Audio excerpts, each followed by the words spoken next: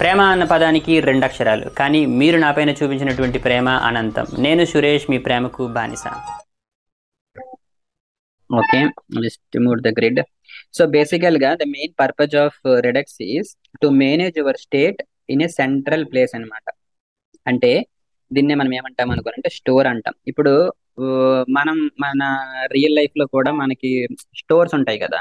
So stores యొక్క ఉపయోగం ఏంటి? Every one can go and get something from it. So అలానే ఏంటి అనుకోనంటే మన అప్లికేషన్ లో let us have multiple components, చాలా కాంపోనెంట్స్ ఉంటాయి అనమాట మన యొక్క అప్లికేషన్ లో. say component 1.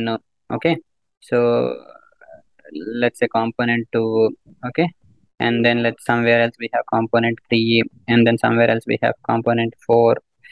Okay, so component 5, and then let's say component 6, component 7. So ఈ విధంగా మల్టిపుల్ కాంపోనెంట్స్ ఉన్నాయని అనుకుందాం. Okay, so component 2, component 3. Okay, component 4, component 5, 6, 7. Okay, so ఇప్పుడు ఇంతకు ముందు నేను ఏం చెప్పాను, ఇక్కడ ఒక కాంపోనెంట్ నుంచి ఇంకో కాంపోనెంట్ కి వేరే వేరే డిఫరెంట్ కాంపోనెంట్ డేటా కావాలి అంటే, సో ఒక పర్టికులర్ ఫ్లోలో ఉన్నప్పుడు ఒకదాని నుంచి ఒకదానికి, ఒకదాని నుంచి ఒకటికి అలా అలా పంపించుకుంటూ పోతాం అనమాట. అలా కాకుండా మనం ఒక సెంట్రల్ స్టోర్ మెయింటైన్ చేసాం అనుకుందాం. ఓకే, సో ఇప్పుడు మన యొక్క ఈ యొక్క ఇప్పుడు ఇంతకు ముందు మనం ఈ యొక్క అప్లికేషన్ లోనే ఒక స్టేట్ ఉంది. ఏంటది? సబ్స్క్రైబర్ కౌంట్ అనేది ఒక స్టేట్ ఉంది. ఇప్పుడు ఇదే స్టేట్ ని నేను ఫర్ ఎగ్జాంపుల్ నా యొక్క స్టోర్ లో ఎక్కడో దగ్గర స్టోర్ చేశాను. నా యొక్క స్టోర్ లో I can store it. Okay, so ఇప్పుడు ఇలా స్టోర్ చేయడం వల్ల ఏం జరుగుతుంది అనుకోనంటే, ఫ్రమ్ ఎవ్రీ కాంపోనెంట్,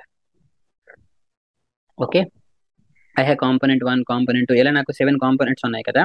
సో ప్రతి కాంపోనెంట్ కూడా can access this yes count అనమాట.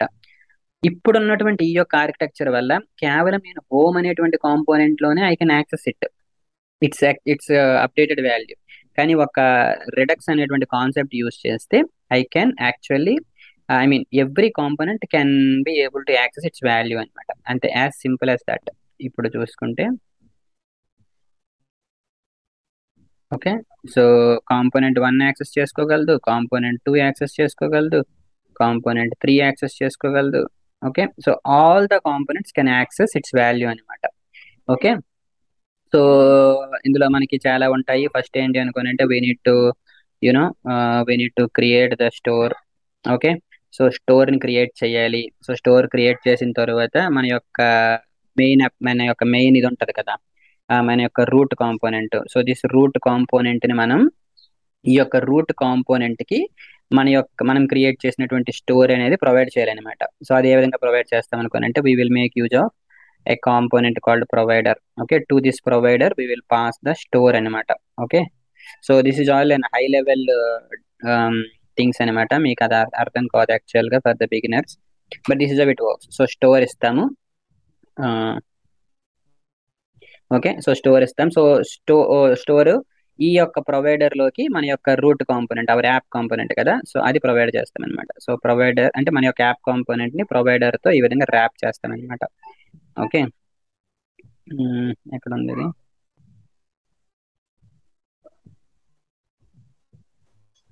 సో ఇలా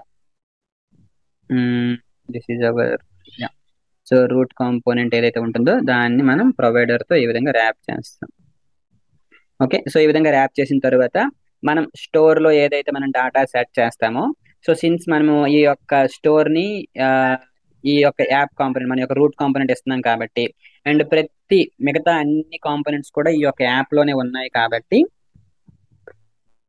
ప్రతి other component can access it store అనమాట. అండ్ మనం ఈ యొక్క స్టోర్ లో ఉన్నటువంటి డాటాని అప్డేట్ చేయాలనుకోండి, అప్పుడు మనం ఏం చేస్తాం, మనం డిస్పాచ్ చేస్తాం అనమాట. ఇదంతా చెప్తున్నాను కదా, కొంచెం యూనో కొంచెం హై లెవెల్ డిస్కషన్స్ అనమాట. ఓకే, డిస్పాచ్ చేస్తాం. సో డిస్పాచ్ చేస్తే మన యొక్క స్టోర్ లో ఉన్నటువంటి వాల్యూస్ ని మనం అప్డేట్ చేయొచ్చు. ఆ విధంగా అప్డేట్ చేసినటువంటి వాల్యూస్ ని వేరే కాంపోనెంట్ లో యాక్సెస్ చేసుకోవడానికి కోసం we will make use selector hook అనమాట. ఓకే. సో ఇదంతా ఏంటి అనుకోనంటే I'm telling no for a beginner it will be little difficult, but this is how you know redux architecture will be. Okay. State ని update చేయడానికి dispatch, ఆ state ని మళ్ళీ తెచ్చుకోవాలంటే use selector hook, and first మనం store అయితే create చేస్తాం అనమాట. Okay. So ఇదంతా రెడక్స్ టూల్ కిట్ లో.